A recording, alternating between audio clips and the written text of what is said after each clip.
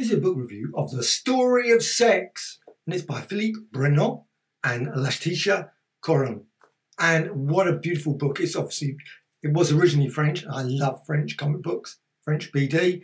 They are just superb. Just cover areas and topics that the Brits would never, ever. I would be very surprised if someone brought a book out like this in Britain. But I just think it's just superb. Of course, it's been translated into English, and you've got obviously the introduction here. This is from Penguin Books, Random House. You've got the origins. You obviously got everyone as, and then through there you go all the way through to Egypt, etc., Greece, and I'm just going to quickly flick through. But it's basically phallic festivals, Roman times. So literally, there's no continuing story. There's not like a character that you follow. It's just bits, obviously, talking about. There's a lot of text. So it's just a lot of text all the way through, but just some great imagery all the way through. And it's a fun read. It's a lot of humour all the way through it. And it's, well, of course, if you're slightly disturbed by anything like this, well, I would obviously not going to recommend it, because it does not hold back at any point. Obviously, St. Augustine, love stories, courtly love, and, well, there's lots and lots of scenes in it that I think it's just an amazing book.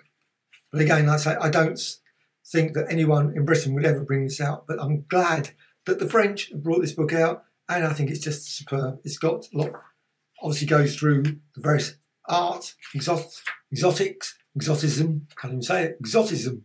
Is there such a word? Exotism.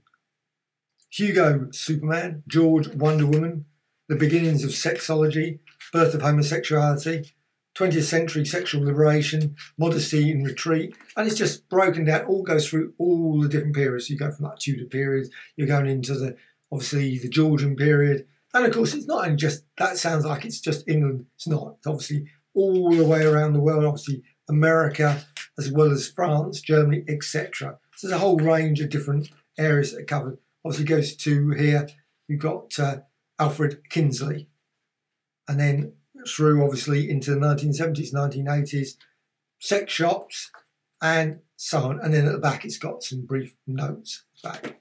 I just think this is just an absolutely wonderful, one of those sort of books that I say quite often I go into, like Gosh or Foyles or one of the bookshops, and you're walking around and you think, oh, that's interesting, just stands out. You think, oh, let's have a just quick look, flick through it.